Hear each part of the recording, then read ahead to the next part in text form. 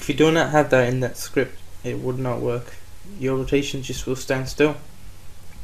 So yeah, that's basically solved that problem now. So now if we run it, and if we go back and check it, it should hopefully work. Let's have a look, shall we? Okay, let's run it. Make sure the one on your main camera is set to the rotation axis mouse Y. At the moment it's mouse X, so if I'm trying to look up and down, it's gonna make me rotate around. So set that to mouse X. Run the game again. And now if I look up and down, it should work. There we go. And as you can see, it's been clamped, the angles.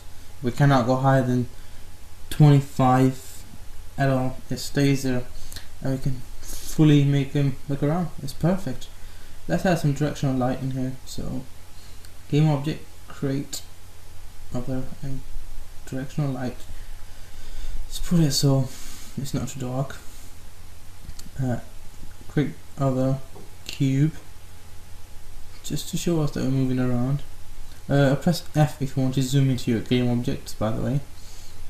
Just place them all around the place.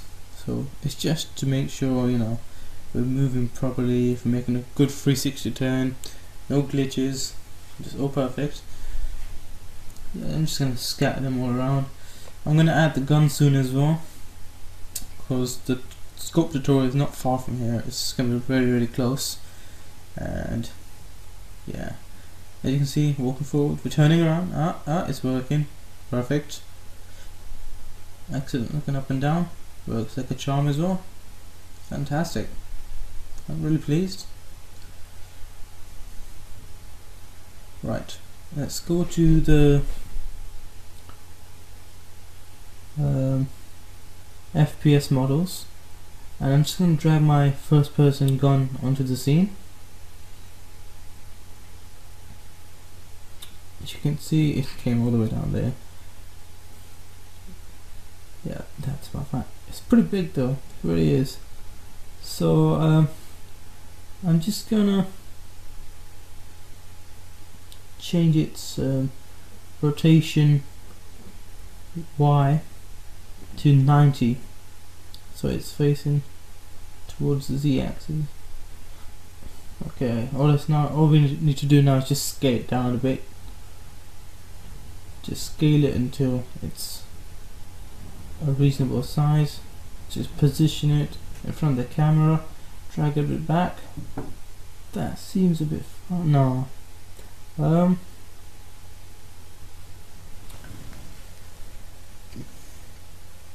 That seems about right. Let me scale it a bit. Let me scale it a bit more. It's a bit too big. There we go. That's fine. I think that's a reasonable size. And now what you want to do is make sure the gun is the child object of the camera. So what we do is click on the gun itself and drag it onto the camera, and now it's the child of the camera. So if we move up and down, the gun will follow, like so. Even if we move around 360 turn, it should follow, because the camera is attached to the player, the gun is attached to the camera. So if the camera looks up and down, it will follow, and if the player moves, the camera will follow the player. So yeah. Now that we've completed the first tutorial, the next tutorial again is not going to be about the scope. Instead, I'm going to show you how to make the exact same script using C#. Now there's a lot of difference between them, so I'll have to re-explain some stuff.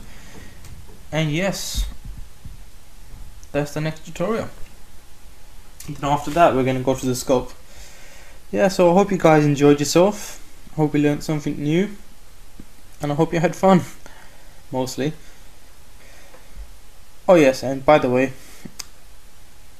if some of the things were unclear to you guys throughout the video, please do email me on one of my email address, which you will see after this video. at the end of the video, not after this video, sorry. Yeah, email me and ask questions that you don't understand what I was talking about. So yeah, I'll look forward to that as well. Anyways guys, take it easy and I'll see you soon. Bye bye.